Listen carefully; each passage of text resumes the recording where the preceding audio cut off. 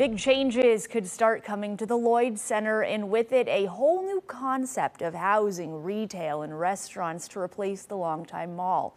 Jamie Seymour is going beyond the headlines tonight with how soon we could see these changes. A future reimagined. The Lloyd Center could soon say goodbye to the mall and hello to an open-air residential and retail community. We think that in the future, this could be something completely different.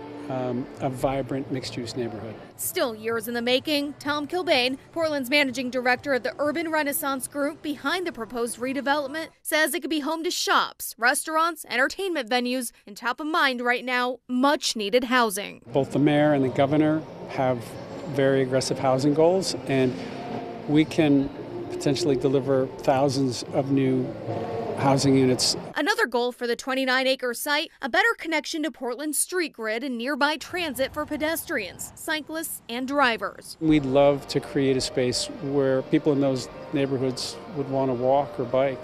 In recent years, the mall and surrounding area have taken a hit, but there are just as many efforts to bring Portlanders back to the historic space, like Secret Roller Disco. There have also been rumblings about bringing Major League Baseball to the Lloyd District. Kilbane says at the mall, there are also still many local tenants who call the space home, along with boosted security on site. The anchors are gone, but we still have a lot of great local tenants. As the Lloyd Center's future is reimagined, one time-honored tradition will be there to stay. It may not be in this particular spot, but there will be an ice rink.